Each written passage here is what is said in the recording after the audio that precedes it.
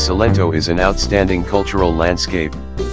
The dramatic groups of sanctuaries and settlements along its three east-west mountain ridges vividly portray the area's historical evolution. It was a major route not only for trade, but also for cultural and political interaction, during the prehistoric and medieval periods.